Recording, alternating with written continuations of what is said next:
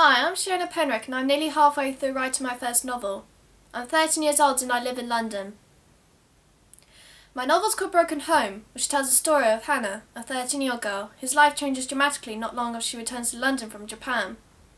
Her Caucasian dad has become seen another woman, and their Japanese mum is distraught, but neither of them have talked about divorce yet. School has also become difficult. Friends turn into enemies and Hannah's become more isolated in the playground. But then one day, a new girl, Lily, joins school, who gives her some radical ideas of how to get herself noticed. Lily is no ordinary girl. She possesses some strange and supernatural powers, and she'll stop at nothing to help Hannah with her problems. Getting to know Lily better, Hannah notices that she has some sort of wound that needs healing, and she sets to reunite Lily's estranged parents.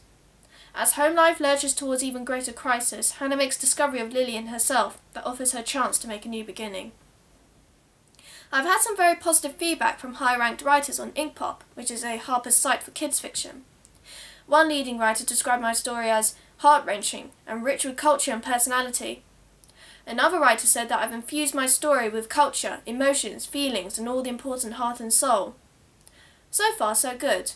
I haven't finished my novel yet, but I'd love to get some feedback of what I've done so far.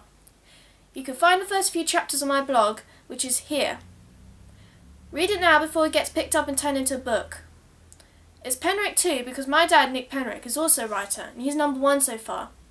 He's written a novel called Sissy and Sonia, which is on Amazon. It's got 5-star reviews. Thank you for watching this video, and I look forward to your comments.